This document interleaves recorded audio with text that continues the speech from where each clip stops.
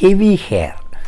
I had a patient in ICU on ventilator, 79 or 80-year-old. He couldn't talk because a tube is going through his mouth into his lungs. But he got a whole lot better and he was communicating by writing or by gesturing.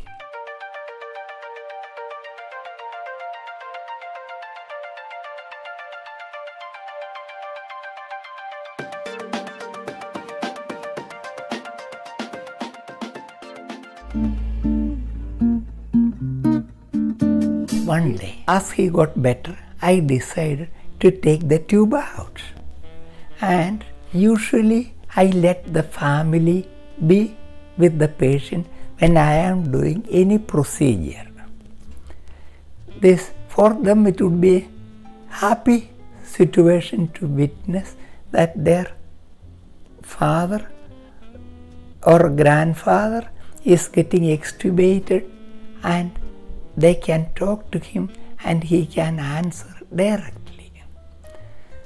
I didn't want them to be deprived of that opportunity. So what happened? I usually talk to patients even when they are very sick.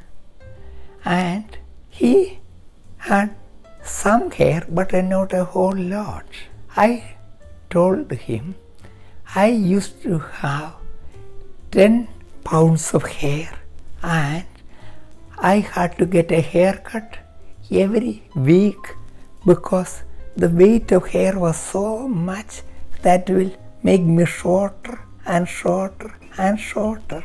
So I didn't want to lose my height with the weight of my hair. And I thought he was convinced, but subsequent events proved me wrong. So I explained to him how I am going to suction all the secretions out, how I am going to do the extubations, how to take the pressure on the cough in the throat, release it and take the tube out. After listening to me without talking a word, because he couldn't, his tube is in his mouth, he couldn't talk, and I took the tube out. And in the meantime I was getting his wife, almost 80-year-old, very active, very talkative, and his granddaughter who was 13 or 14-year-old, very pretty girl. I was getting them psychologically prepared to handle this 80-year-old gentleman who is getting extubated, who is going to talk. However, you know, first thing he told, he used his vocalization machinery, mechanism to pronounce some words. He pointed his finger at me. You never had 10 pounds of hair in your whole life. What a disgrace. And his wife was so happy. She told me, now you got what you deserve. Thank you, my patient. I don't remember your name, but still memory is fresh.